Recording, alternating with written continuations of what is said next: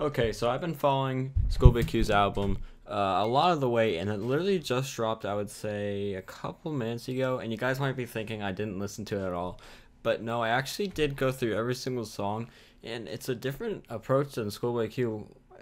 I would say ever has taken.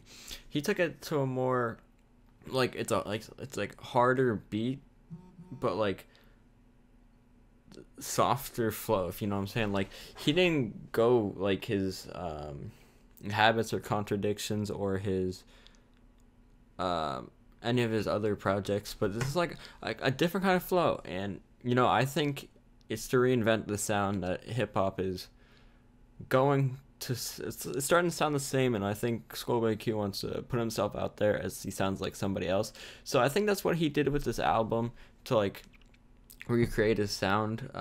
I did enjoy it.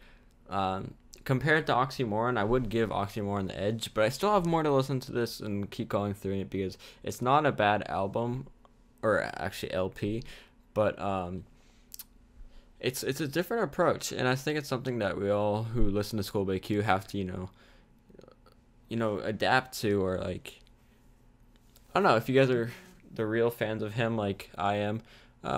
It's gonna take a little bit to change. I mean, his sound same, his like original sound sounds the same, but like his beats are changed up. They have the hard mentality, but slowed down. So he can't go in like, let's say like Man of the Year or something like that. It's a whole different flow.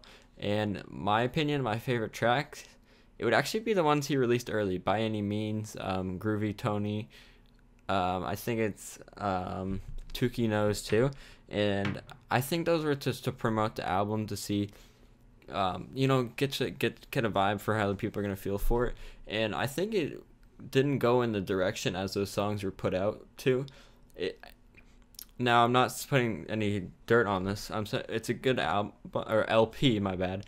But I don't know. I feel like the songs he put out wasn't the and what it wasn't like the direction of the album. What I mean is that it's not like the lyric wise, but like how he put out the songs, like how he rapped to them, but like lyrically wise, I think it stayed to the premise of the album, which I do enjoy, and I love listening to lyrics to break them down to hear what he's saying. So other than that, I recommend you guys go check it out. It's on Apple for $12.99. I think it's being dropped on SoundCloud on Top Dog Entertainment. So if you guys want to go check that out, please tell me how you think about it below. And this is my official LP review of Blank Face. Thank you guys for watching. I'm out. Peace.